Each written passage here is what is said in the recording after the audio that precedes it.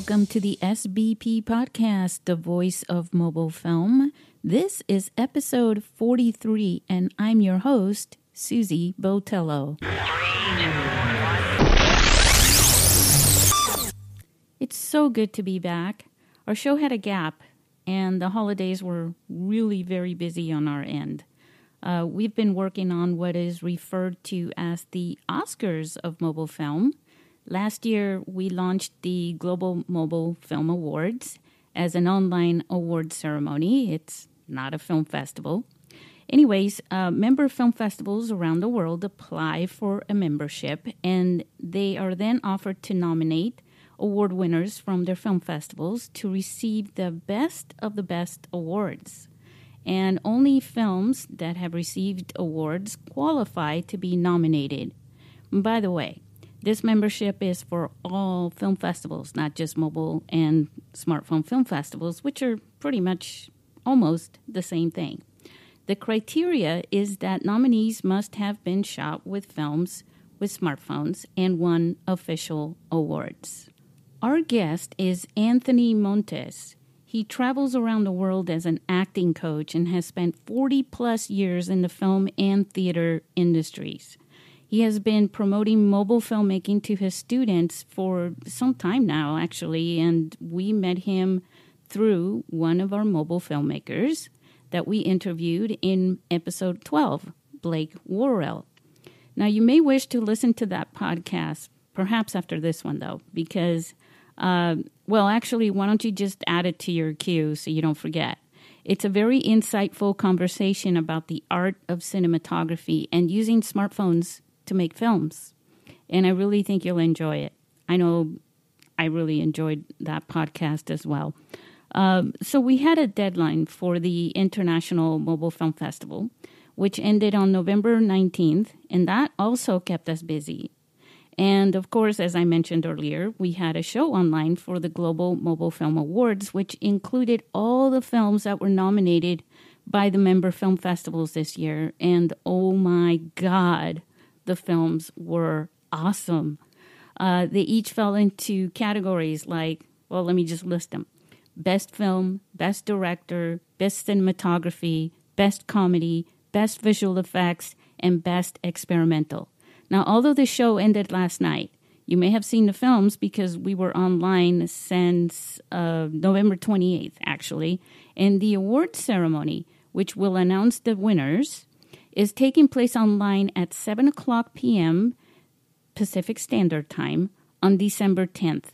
So you can watch it on, I'm just going to give you the link really quick, www.gmfawards.com. That's www.gmfawards.com. Now, you know what? Actually, I'm going to name the nominees, because I'm going to give all the nominees a shout out.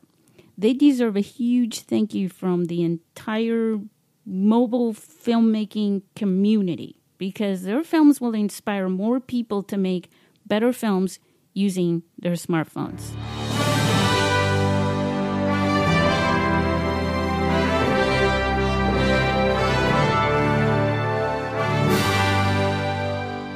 Nominations by the International Mobile Film Festival in San Diego, Focus by Brian Hennings, and The Actor by Norel Nash.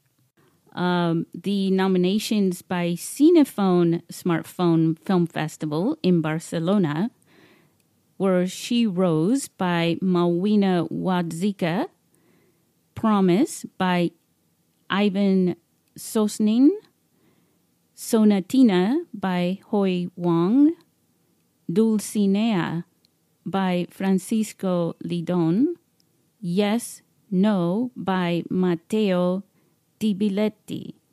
Nominations by SF3 Smartphone Flickfest in Sydney were She Rose by Malwina Wadzika. If that name sounds familiar, is because she received 2 nominations from this for this film, one from Cinephone and one from SF3. Back to the nominations by SF3, the film Forgive Me by Calum Pritchard, I Hate It by Ethan Doe, Restoration by Ra Sharman, and Upend by Blake Worrell. Name sounds familiar. We just talked about him a minute ago. 97 Seconds by Ren Thackham. And I want to say congratulations to all of you. Yay! All right. So, by the way, two of these film festivals that we didn't mention are the brand new member Mobile Filmmaker International Film Festival in Russia and Heartland Films Indie Shorts International Film Festival, which is one of our founding members for GMFA. And they are both accepting film submissions right now, like literally. So go to the website and check out all the member film festivals. www.globalmobilefilmawards.com. Now, we caught up with Anthony Montes in San Francisco last night, and he's our guest. I think you will find our conversation really interesting. He has an event coming up in a few days, which we're going to talk about in this podcast. And if you happen to be in LA or near Hollywood, go and check it out. Just go see it. The event is filling up and it's free. But make sure you RSVP so that you get a seat. Again, it's free, so you'll want to get a seat. It's going to fill up. www.themontesmethod.com is his website. themontesmethod.com. And you can also catch him on Facebook at Montes Method, and it's that simple. That's at Montes, Montes, Method. All right, let's go talk to Anthony now.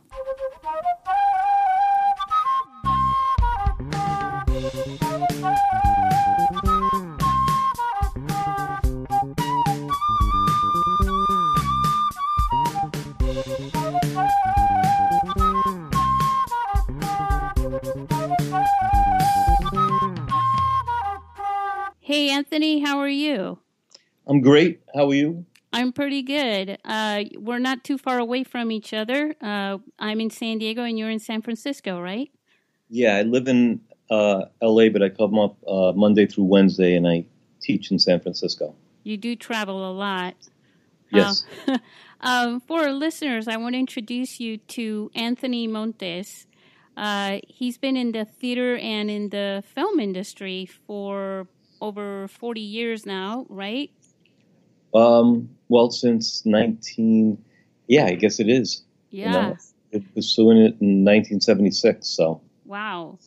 But you've been acting on your website. It says you've been an acting coach for over 30 years. Correct. Yeah. And you have a reputation for being an acting coach, and you work from LA to New York to Berlin to Dubai and many places in between where you teach. And you teach the Montes Method acting. Yes. And you've been promoting the use of iPhones for filmmaking, which is probably where listeners are wondering why we're speaking, even though you are very interesting and you know, it's really an honor to speak with you today. So thank you for being a part of the podcast, Anthony. Oh, it's my pleasure. So I wanted to share really quick first a little tiny story of how you and I met, because I don't know if you realize this, but last year, almost a year ago, I should say, I was recording a podcast with Blake Worrell, who is a good friend of yours, when he was in Berlin. And you had just arrived where he was because you were going to do a live recording on Facebook about acting. And it was very late here in San Diego. I remember that, but I stayed up to watch it. I was really inspired by your entire presentation that you gave, and that's how we met. Well, that's really cool. I mean, it was really Blake who instigated that whole thing, and Blake is really the one behind the Montes method. Oh, well, we'll definitely have to talk about that. This is about you, but we'll definitely have to talk about that and how Blake inspired you to do that, or, brought that whole thing up. That was actually one of my questions was, was about that specifically, how you began to even introduce the iPhone filmmaking in your workshops and your classes. But before we go there, Anthony, I would really love for you to share with our listeners a little bit about you and who you are. Who is Anthony Montes, and how did you become to work in the film industry? Well, being an actor is something I was aware I wanted to do at 5 years old. I would watch movies and I would act out the parts of Cagney and Brando and the Dead End Kids and Jerry Lewis. I'm the oldest of 5, so I'd have my brother and 3 sisters do the roles with me, but I would do all the leads and they do the smaller parts. But in the beginning, I wanted to be an actor because I wanted to be anybody but myself. So I thought it was a way of escaping. It wasn't until I got out of the Navy and really started pursuing acting, studying at HB Studios, that I found out that's not what acting was. It was not hiding behind a mask. It was taking the mask off. And I was very inspired by Al Pacino. So I wanted to know what he knew, and that's what led me to HB Studios originally. And I've always been very passionate about it. I loved acting, and for many years, that's the way I saw myself, as an actor, a struggling actor. And I love Van Gogh, and I really discovered Van Gogh through his words, through Dear Theo first. And I thought struggling was a part of it, that the more you were willing to struggle, the greater the artist you were. I don't believe that anymore. I don't think you have to struggle to do your art, because then that's all you can bring to your art is the struggle, and you don't know anything else, and I surely didn't. And then in '84, I moved to Los Angeles. I studied at Playhouse West. I studied the Meisner technique, and I got to study a summer with Sandy, which was life-changing. From there, I auditioned to the Actors Studio, and I became a working observer there, and I studied with Shelley Winters, and I was always in class. I couldn't get enough of it. I think if you're an actor or an artist, you have to do something for your art every day. And back when I was beginning, you didn't have, well, cell phones for sure. You didn't have crowdfunding. You didn't have any of that. And I quickly found out that a lot of the plays that I auditioned for were already cast, and maybe they were looking for understudies. So in '87, I started my own group. I called it the Artist Theater Group. Artist, because that's what I aspired to be. Theater, because I love theater. And group, out of respect for the group theater. And over about a 12-year period with them, I put up 90 plays, and I lost money on 89 plays. Wow. Yeah. So I felt I was climbing the ladder artistically and creatively, but definitely digging a ditch for myself financially. And then writing became a part of my teaching, to empower the actor, to not wait for those opportunities, to create your own opportunities through writing. Then, through cell phones, a former student of mine, friend Angela Blake, I think one of my talents is good at seeing things in people that maybe they didn't see in themselves. Like Angela, I saw a director in her, and more, and a producer, and then she took that on when she went back to Sydney and started this smartphone film festival.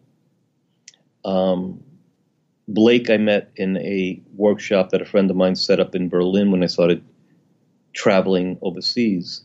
That's a whole other conversation. But Blake really took it to heart, creating your own opportunities, writing your own things. And he's very good at learning from tutorials. He's all self-taught. So I guess there comes a time when the teacher becomes a student, and that's what happened with Blake and I. He kept, because what I was teaching was not just Meisner, that was the foundation, but it was a blend of Meisner and Strasberg and Chekhov and Adler and myself, things that I would use. And depending on the student's needs, I can adjust it to each student individually in a class. And who are they to, for listeners that don't know who those names are? Well, like I said, when I called my group the Artist Theater Group, in around 1930s, the group theater was founded by a man named Harold Klerman, Lee Strasberg, and a woman named Cheryl Crawford. The Moscow Art Theater had been in New York, run by Konstantin Stanislavski, and these actors were blown away by what they saw. Nobody on stage seemed to be acting. From the lead role to the person with one line, everyone seemed to be real. So it was a different approach to acting. It was, now we were going to act from the inside out, from the emotional life out, as opposed to from the hair, the makeup, the wardrobe, and indicate feelings. No longer were we going to do that. We'd really feel what we felt. And I guess on the forefront of that were people like, well, the teachers that came out of that group of about 30 actors was Sandy Meisner, Bobby Lewis, Stella Adler, and Lee Strasberg. And initially, they were taking the teachings of Stanislavski and making it their own. Strasberg believed in affected memory, which meant you drew from real situations in your life, which Stanislavski used to use as well, but then he abandoned it. A lot of actors didn't want to tear off that scab on that wound for their acting. Meisner was about using the imagination, same with Steller. So they had different approaches to achieve living truthfully under the imaginary circumstances on stage or in front of the camera.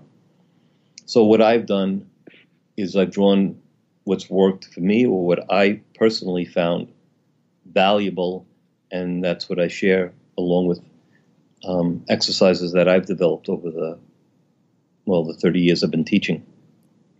I took acting actually myself, which is something I did since I was a little kid. I grew up also in the military myself. And one of the things that you said earlier was about the escape, the feeling of escaping yourself, and you could go into being whoever you wanted to be, basically. I remember my father was also a photographer, and I watched him behind a camera all the time. And I started handling a camera when I was around 7 years old. And the one thing that I loved was also another sense of escape, because you go behind the lens and everything you see, even if it is just a photograph, is like your own world. It's limited. It's kind of like tunnel vision, I suppose. Mm-hmm. And it is another form of escaping the real world. Well, all of a sudden, it's whatever you create, depending on the angles that you're shooting from. I remember my father getting up on top of things or getting really low down on the ground and going from here to there to capture shots of the same subjects, right? Well, And what you were talking about escaping, I just saw a similarity with that with a lot of artists, to be honest with you, where the artist goes into their zone to escape realism in a way, but it actually is also a form of expression of, of what's inside at the same time, right? well, I don't know anymore that they're escaping realism as much as they're creating a different reality. Mm-hmm. that's really what we're doing, because, you read the author's words, if it's a play or if it's a screenplay, and I look at it and where do I relate? Where do I see myself in that? And what character traits does this character have that are different than mine? And then I have to find them within me. And I am really creating a different reality. It's as if this is my world. This is who I'm in love with. This is what I have to do. And our imagination is so strong, I can kind of fake myself out and buy into it and believe that, at least while I've prepared and while I'm doing that is my reality. Yeah, that's true. I've spoken to different actors in this podcast before. Mm-hmm. And one of the things that I personally always suggest to different actors is, instead of waiting to be cast in a film, to just grab their phones and make their own films and cast themselves. And so I wanted to talk about that with you. I had a really small, brief experience acting in a short film before. I like being behind the camera. Mm-hmm. But I would recommend almost every filmmaker to at least somehow experience that themselves if they can, because it gives you, it does really affect your perspective, as a director and as a filmmaker. And I was wondering if you could share with our listeners all the benefits to an actor to make films using smartphones. Well, especially today, an actor can't say, I didn't get the part, or there's no roles for me. If you're passionate, if this is what you want to do with your life, then you got to create your own opportunities. Where I was doing it on stage, this was the next evolution of it, to film yourself. And the cameras are so good. We have to learn to do the things we cannot do. Or if you really feel like you can't, then you got to find the person who can operate that camera. But, where in the past you needed a reel to get an agent, right? So how did you put this reel together? You had to be cast in television shows and then assemble, your work. Now, because they want to see what you look like, what you sound like, so you come across as real. Now you can put together your own reel, shooting using your cell phone. And you could tailor your reel for what you need. They want to see you doing some comedy, being, emotional, being threatening. You can shoot what you need, assemble the reel, and have it showcase your work. And you can go further than that. I mean, you don't have to wait for somebody to like your short, who's going to finance your short, to submit it to somebody, especially to literary agents. It's very difficult to get a literary agent unless you know somebody in that agency. Mm-hmm. So rather than go through all of that, cut to the quick and begin to make your own reel, begin to make your own short film, begin to make your own feature film. There's no excuses not to be working as an actor today. None. And if you're a filmmaker starting out, then find people of like mind, crew for each other, and start making films. Make your mistakes, and learn and grow from them. So once this technology became available, as I started traveling and in all my teaching, that's what I promote, is to take your phone out of your pocket, learn how to do something besides checking your Facebook messages, and if you're an artist, then start creating your art. And then I've seen many of my students around the world and in the States start to do just that. And that's how Blake began doing it too. And others, somebody sending something to your festival from one of my classes, never did anything before, and it's crude, and he'll make his mistakes and he'll learn from them, and the next film he makes will be more advanced than the one he just did. But it shouldn't even just be about the result. It's about taking that first step and beginning to create and learn from your mistakes. Well, and there are experienced actors Sofia Coppola and Ben Affleck, just to name a couple of them, who have been in the industry for many years, but they have also decided to go behind the camera and direct as well. And I think that acting can bring something to directing and filmmaking, just having that background. What do you think? Well, in my class, the way I structured it, it's like a gym, right? So I have writers, directors, and actors, and I think each of us needs to step in the shoes of the other person. That the director needs to know what an actor is going through. That an actor has to have respect for the written word. And each of us to step into each of these different disciplines to have a greater respect for one another and appreciation for what the other one does. So in my classes, I have people write, and the first time they hear their stuff, they're not reading it, they hear somebody else read it. And they just sit back as the writer. And they could tell if somebody changed a word because then it changes the meaning, and them, as an actor, they pay more attention. They have more respect for the written word when they are working on scripts. A director gets more of an understanding of how to talk to an actor, what an actor goes through, and a greater respect for an actor.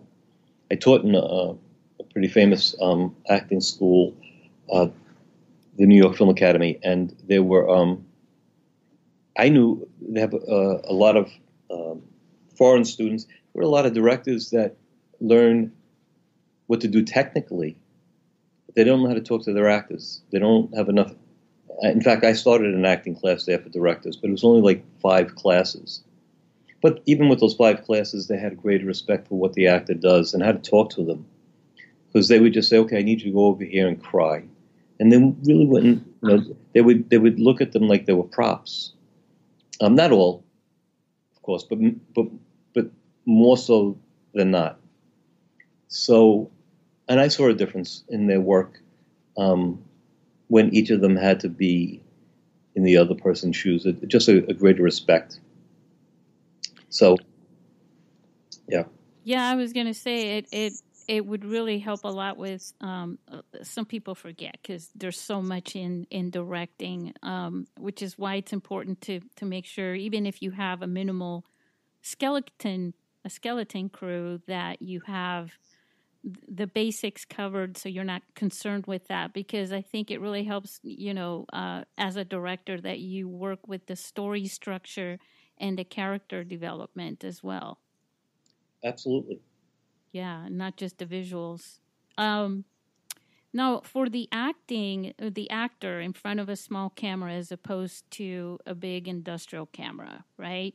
Some actors say that it's a more intimate experience. Do you think that's important, for an actor with their audience to have in their performance to have that sense of more intimacy? Yeah, and I think that's why, when I started out, we all did theater and had a love for theater. And I know many actors see, theater as, it's just about doing films. Small equity waiver theater in like 50-seat theaters is the best training for an actor, because that's where you discover that you're enough. That's where you discover about being intimate on stage, and it translates to the camera. Because you're not projecting to 2,500 people. You don't have to do anything that's unnatural. And the same thing in front of the camera or your cell phone. It allows you to be as intimate as you need to be. You're performing to your audience directly that way, right? Yeah. It's like sitting in the first row. Whenever I go to theater, I like to sit in the first few rows. I want to see what's happening in the actor's eyes. I want to see if they're really feeling, what the scene calls for. And in front of the camera, the phone, it just allows that, allows you to be truthful, to be real.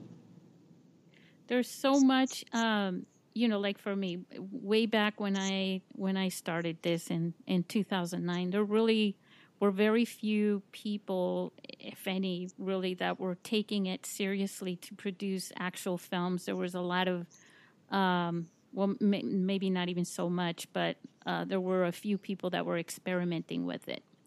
And back then, I mean, we're still talking cell phones for the most part, just a few pixels on the cameras. And people didn't have the accessories and the apps and everything that they have now. But now, here we are, we're looking at 4K on their phone, the amazing progress that a camera has made on the phone. But yet, what I see more, I don't know if you do too, is a lot of chatter about the gear. Got to have lenses, got to have gimbals, got to have specific apps, got to have this and got to have that. And I think we go back to, missing on the story and the characters that make the story to make really good films. It's almost strange to me because the cameras are better. Like you almost feel like you should need less than that, right? Yeah, well, I think the first thing is to, a lot of people can't afford like those bigger rigs that they have. Yeah. So that could be their excuse not to do anything. I think first, learn the basics with your camera raw. A lack of money just forces you to be creative in different ways. So if you can make a good film with your phone as is, I think you have to earn the right to invest more in your camera. Make sure it's not going to be one of these things, I want to play electric guitar, and you buy the amp and you buy the guitar, and it's fun for a week, and then you never pick it up again. Right. So don't go spending all that money till you know that this is your passion. But get to learn whatever phone you have and make your film the best way you can with that first, and then add on as you need to tell the story, and do stories that favor your phone the way it is. So you're not going to do Lawrence of Arabia with just your phone, but you can definitely do Locke with your phone, the Tom Hardy film where he's just in his car. Yeah. So that's why I say there's no reason to not work. You look around you and say, what do I have available to me? My friend has this diner, so maybe you write a scene that takes place in a diner, and you shoot that. And if you have nobody, you do what he did. Not that he didn't have anybody, but something like Locke or there's many films that it's one location, So see who you have around you, see what you have available, but learn how to use that phone as is, and then add on as you need. And the more you do, the more you learn, and the more you learn, the more. I mean, it comes with experience, with and it getting comes better. Yeah, and it will come with. I remember, for the fun of it, I took a photography class at Valley College, and that was great. For those 15 weeks, you're in the dark room, and I remember I didn't look at life the same. I looked at it through the lens. As I was walking, things would catch my eye differently. Say, "Oh my God, that would look great from this angle in black and white." I think it's the same thing when you get into the world of making your own films. All of a sudden, it's like, oh, that'd be great to just shoot it from that angle, or just I love what's happening over here, But you got to get into that world. It's true, and I think time rolls. Whether you're practicing or whether you're just playing around or whether you're focused and doing something seriously, and you could, with all the new stuff coming out and all the new phones constantly coming out. I mean, if you have the money and that's what you want to do, you'll never. There's no ends to the means in a way, but almost on the flip side of that, it keeps people from actually focusing on, I'm just going to create an entire story in a film using, my phone and stop just shooting clips and testing this gear and the other. Because meanwhile, the time is just going by, you Right. know. And what's with yeah. the cell phone too? It's a lot easier to steal shots. Yeah. Because it's just a cell phone. It's a great device for making documentaries. Oh, I know. Those are my favorite. I love documentaries. And the other thing about documentaries too is that I've worked with organizations and clients who are creating promotional documentaries and things like that, and like say for nonprofits where they're interviewing people in the community who are hurting in some way, and they're sharing their stories in order to get funding and so forth to help those people. And for me, I always thought, wouldn't it be great if those people could share their own stories from their own perspective, as opposed to having us going there to interview them and share them that way. And now they can. Yeah, and it just makes our world all the smaller. That's true. Between this and YouTube, it's like, you could be transported to another world instantly with not a lot of expense. And it is truly, for me anyways, it's truly about the story, because I really, down in my heart, believe that stories are what connects us. Well, absolutely. Well, I see that with my teaching around the world. I mean, that we are basically all the same. So. Yeah, definitely. And I've gone from, Johannesburg to Istanbul to Mumbai, Dubai, Paris, Berlin, Mexico City, and I've been to 13 countries in the last 4 years I'd never been to before. So, yeah. and them as well, I've got them on their phones making movies. But it's empowering too, because now you don't feel like you are a victim of the system. Now you don't feel like I've got to wait for somebody to give me permission to act.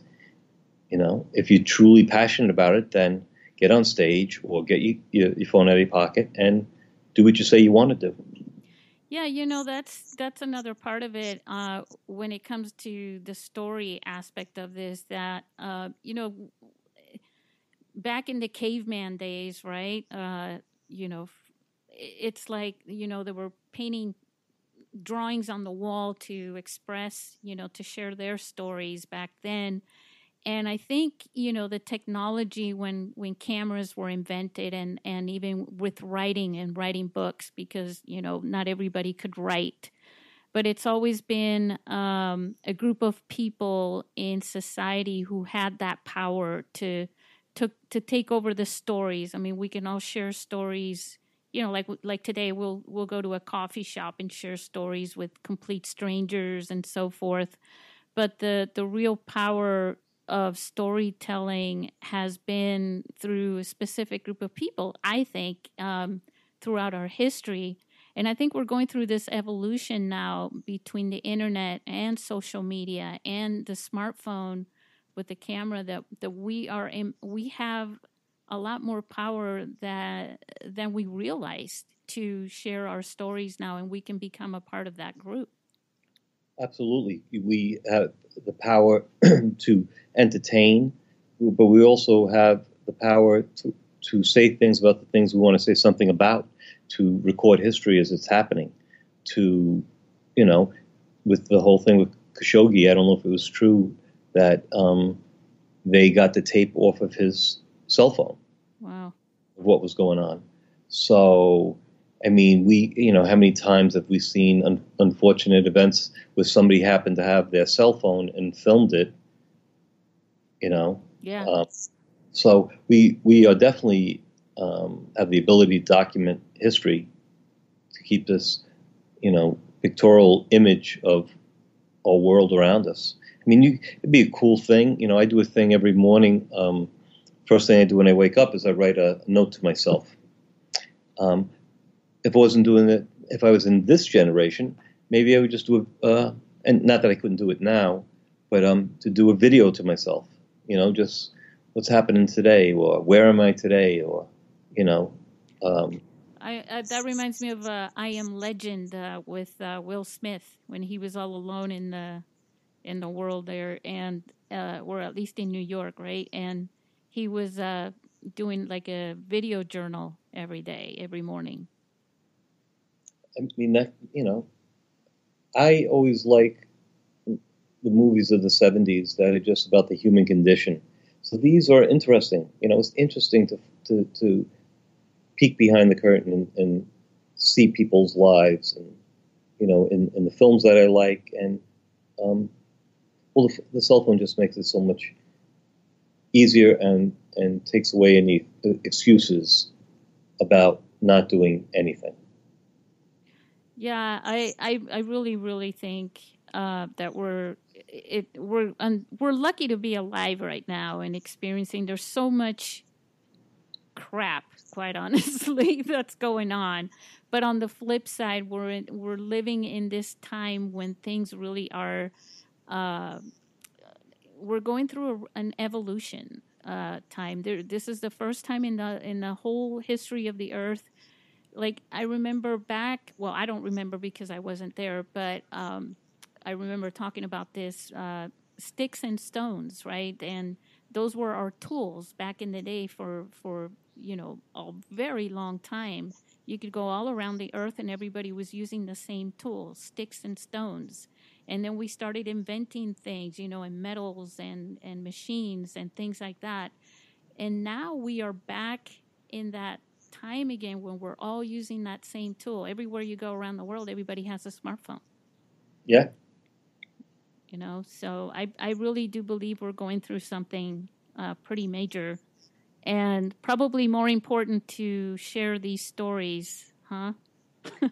Absolutely. I think just what is happening in this world today. I mean, imagine if you had it during the Vietnam, the war probably would have been over quicker. Yeah. Sending home the reality of what's going on. So I think this period could be a period like we had great movies come out of the '60s, great music come out of the '60s. We had something to say. Now everybody could say what they want to say because they're carrying around the equipment in their pocket. Yeah, it really is empowering. Yeah. Are you still performing by chance? Yeah, if any of my students would hear you ask me that question and me say, yeah, I'm performing, they would say, because I always tell them we're not performing, we're living truthfully under the imaginary circumstances. And I'm not looking to perform, I'm looking to be. Aww.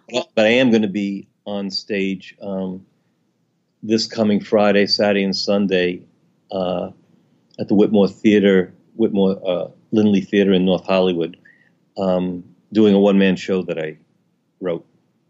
And that's where is that? That's December 8th, right?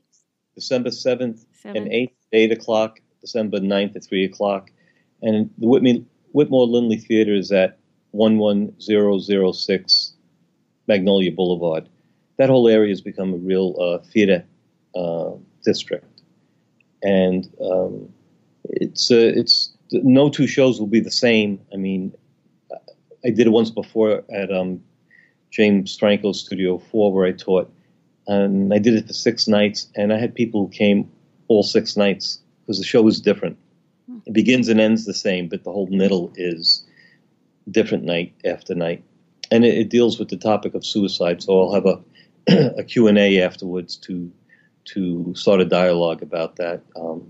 What got you, I want to share with our listeners that we're going to share to look into the notes because we're going to share the information about these events so that they can go if they happen to be, in the area. You were talking about suicide, and I wanted to ask you because I follow you on Facebook and I see that you. It was pretty recent that you decided to help people through. Was it a personal experience or what got you? Well, when I was, I think I suffered from depression. I told you in the beginning, at 5, I wanted to be an actor because I wanted to be anybody but myself. So I had a rough upbringing.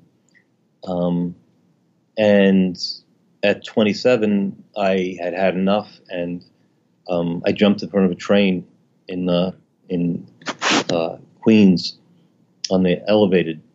As soon as I hit the tracks, I thought of my mother and knew I couldn't do that to her. And I forgot where the third rail was, and I had no time to think, and I jumped to the left, and the train clipped me, and my left arm fractured my arm. I'm very lucky. So in the beginning, there was nobody who knew me that would ever thought that would be me. I was the funny guy, I was the class clown. And for years, I said I slipped. There's no way I was going to tell anybody the truth.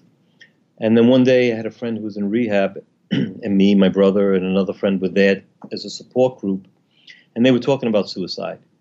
And I felt like such a phony because they looked at us who came from the outside like we had it all together. And that's when I first admitted that it wasn't an accident, that I had tried to kill myself, which shocked my poor brother, and my friends. So it's always been a subject that's been near and dear to me. Whenever I hear of a suicide, it makes me realize again how lucky I am and how much pain there is out there. So it's not my first dealings with the topic. When Robin Williams died, I started a smile campaign on Facebook, and I wasn't even Robin Williams wasn't like my Pacino. I looked up to him, but that scared me because I thought once you had children, that took that option off the table. And he was the guy that seemingly has it all, and then he did that. So I started a smile campaign where I would just ask people to sing "Smile" by Charlie Chaplin in memory of Robin Williams. So I did that. I wrote a play called Subway Suicide, and from that play we did a Indiegogo campaign. Some mother in Texas saw the video and contacted us, and her 13-year-old daughter had tried to kill herself. She had cut her wrist and was the same age as my son at the time. She showed her daughter the video, and her daughter thought that me and Sierra were the only people that she would be able to understand that she could relate to. So we became mentors to this kid, and I wrote a part for her in my film. I adapted Subway Suicide into The Last Train. I wrote a part for her, so she's in the movie. But that shows you the power of video. It wasn't shot with a smartphone, but it could have been shot with a smartphone. But the point is, somebody saw it that didn't know us, reached out, and got help. So I saw the power of film with that subject. You'd be able to reach more people. And now my one-man show, which deals with the same subject. So it's different from night to night. It starts with me. I hear the train and I jump, but I end up in this otherworldly place. And I have a bingo wheel that has 75 chapters from my life. And the audience will spin it and pull a chapter, and I have to explain why I did what I did. And at the end, they're the deciders, and they'll decide if I go back and complete my mission on Earth or if I join them. So it's kind of interactive. There's a possible 75 stories, and on any given night, I probably get through 10 to 13, and then start a dialogue about it. And I don't mind being a face for what, someone who attempted suicide looks like. I mean, I'm lucky that was in July 4th, 1983, so I've had an extra 35 years. Yeah, well, it's a very difficult subject, and power to you too, to do that and be willing to be out there to face that through other people. Like that. When you do this performance, do you get a lot of people who talk to you, Yeah. even after the performance?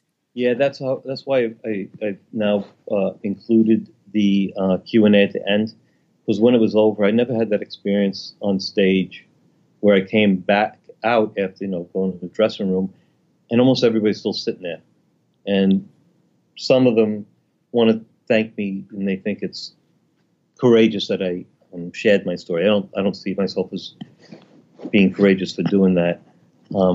They want to share their own stories. I've heard a father tell me that after he lost his son, he wanted to kill himself, but he had 2 other kids, so he couldn't.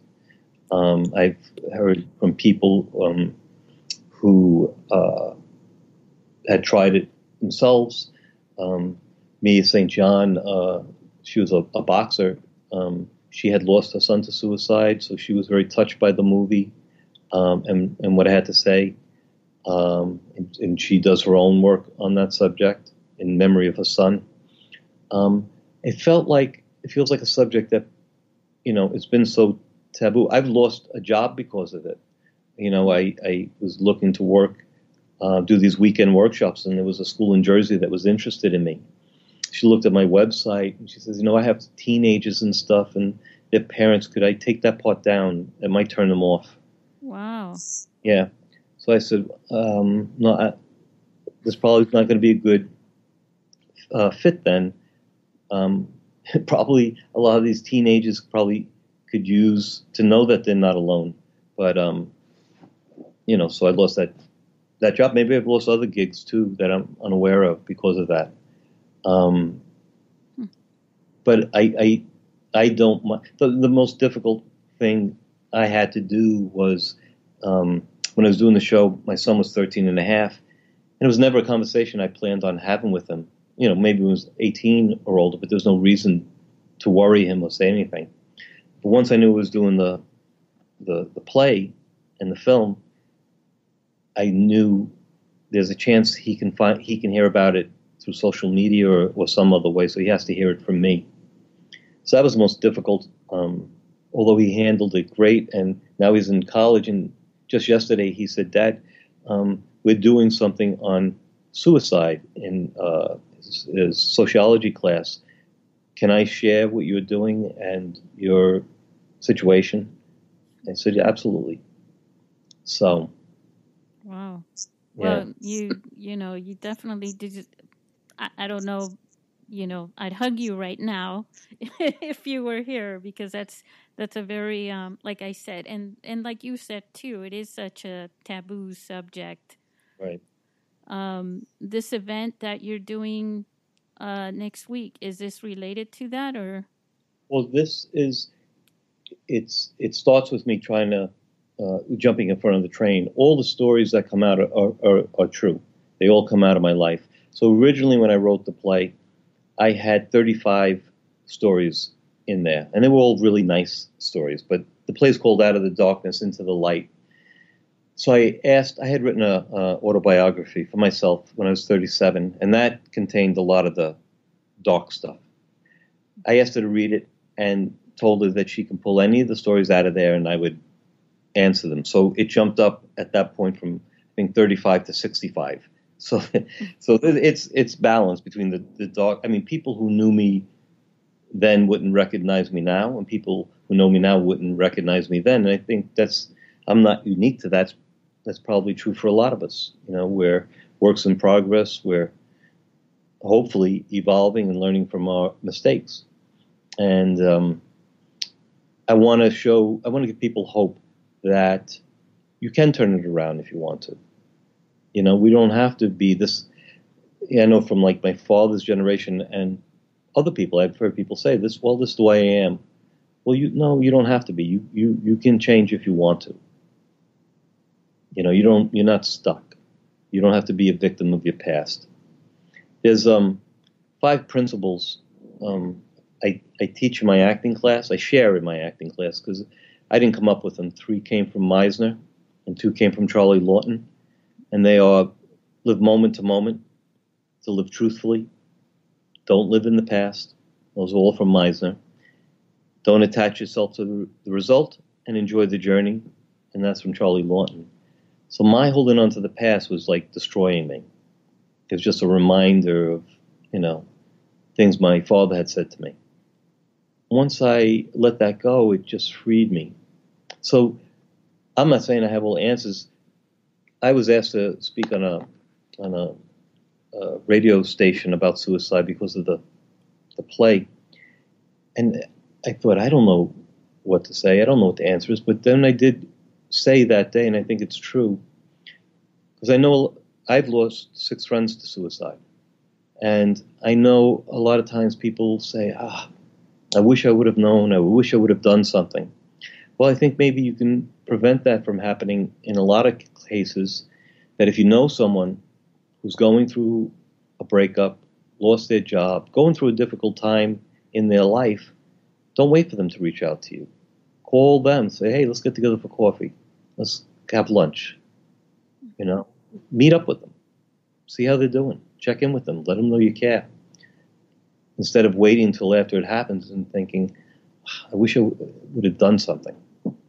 At least put a little bit of a break in somebody's misery and the momentum of that, Yeah, absolutely. Wow. Okay. This is getting really sad. Let me do something here. I didn't tell you about this before. I wasn't sure if we were going to do it, but I don't want to depress all our listeners too much here. I don't think it's depressing because, again, my play is it's about hope. It's about turning that around. Definitely. And I think I'm hoping so you said it was going to be at, what was the address again? Yes, the Whitmore Lindley Theater, and it's 11006 Magnolia Boulevard in North Hollywood. And the RSVP is easy. It's just montesmethod@gmail.com. Great. And you have on your website, it's themontesmethod.com, right? Am I correct? Yes. Yeah. Because I know you have contact information there as well. And, just in case our listeners want to get in touch with you and want to go there and want to make sure they let you know that they're going. Yeah, please reserve. Because originally my plan was to have the play free for veterans and free for people who were victims of suicide or touched by it in some way. And then I sat with myself and I realized that there's a lot of people suffering with depression in silence. Yeah. So it's going to be a free event for anyone who wants to come. But they should RSVP to let you know. So I don't want you to come out there and then, because it's looking like we're going to sell out all 3 shows. So definitely RSVP so you don't come there and it's too full and you can't get in. Yeah. Well, there's a little game that I play with a lot of my guests, and I call it the shout out game. It only takes 20 seconds. Would you like to play this game? Sure. Okay, so I'd like you to, within 20 seconds, right? And when I say go, name your favorite actors. Okay? Yeah. So, ready, set, and go. Pacino, De Niro, Dustin Hoffman, Woody Allen, Meryl Streep, Hilary Swank, Brando, Montgomery Clift, James Dean. God, I don't know what those. Diane Keaton, Woody Allen, Charlie Chaplin.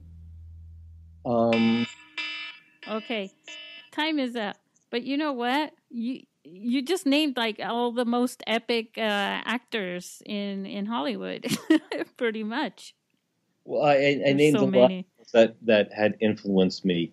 I mean, Sean Penn is right up there, and there's plenty others.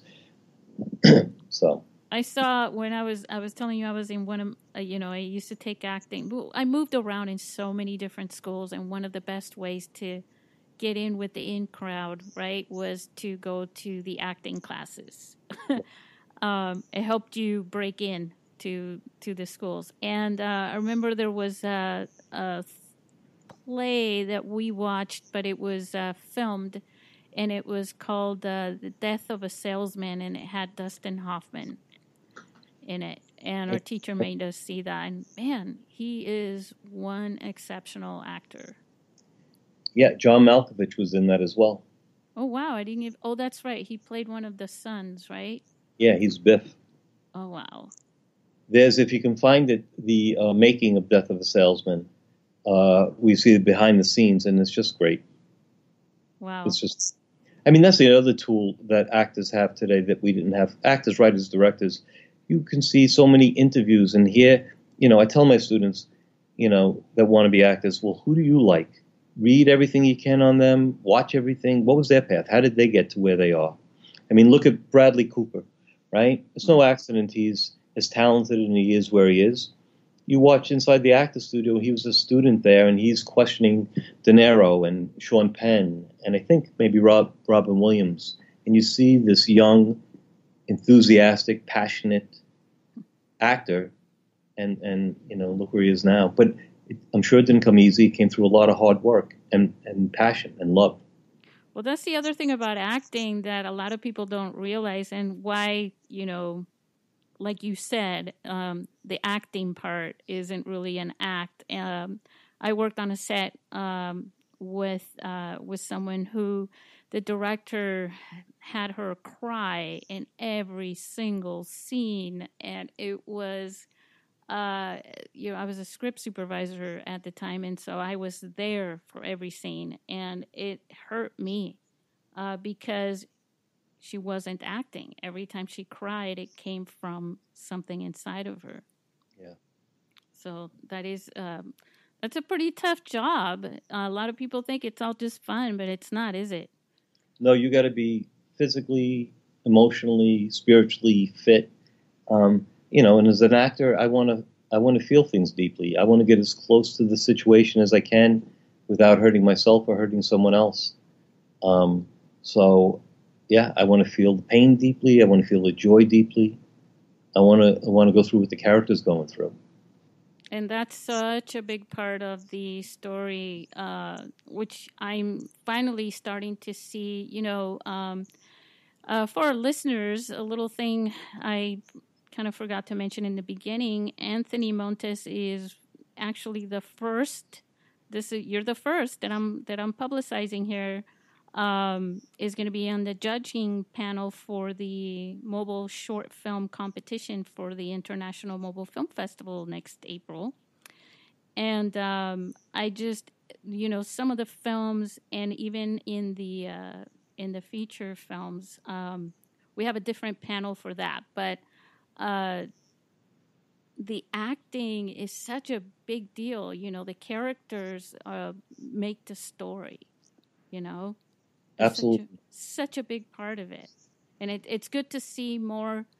It's always good to see, the quality in the films, aesthetically and everything. But to me, the biggest part is the captivation. Because you were talking about, the movies that are done all in one location, or right. It's like one long super scene or something, right? And then you're gonna